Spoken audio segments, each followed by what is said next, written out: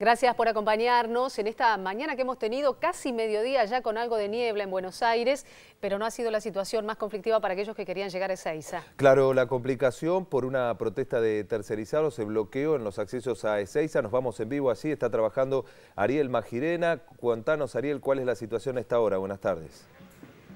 Buenas tardes, Roberto, Silvia, y efectivamente la niebla está virtualmente disipada en relación con lo que se necesita para poder prestar los servicios aéreos con normalidad. Esto fue ocurriendo durante el transcurso de la mañana, pero las complicaciones también se sumaron cuando se encontraron los que vienen al aeropuerto de Ezeiza, por eso la recomendación es que lo hagan con tiempo, se encuentran con un corte parcial del acceso al aeropuerto que está llevando adelante un grupo de trabajadores que presta servicios tercerizados a la empresa LAN. Se trata de una maniobra clásica de fraude laboral la que se está cometiendo en este caso, ya que una empresa importante, en este caso es muy importante, toma cuando decide no cumplir con los convenios laborales y deshacerse de las obligaciones patronales, una tercerizada a la cual supuestamente le contrata servicios. Esta tercerizada, una vez que se conforma como sociedad anónima, se deshace de su patrimonio para poder luego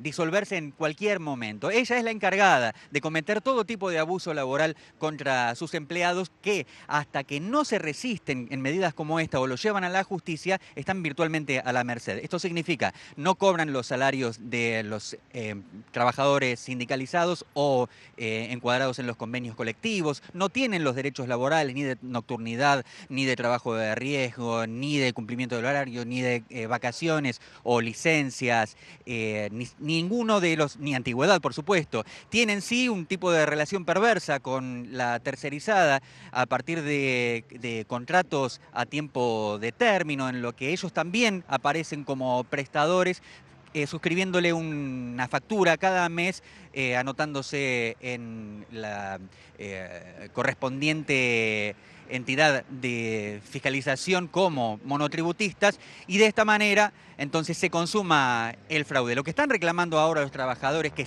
prestan servicios para LAN es ser finalmente aceptados en los gremios aeronáuticos y además aceptados como empleados de LAN para que termine esta metodología de fraude.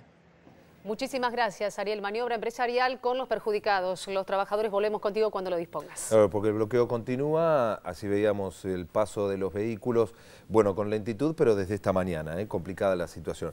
Vamos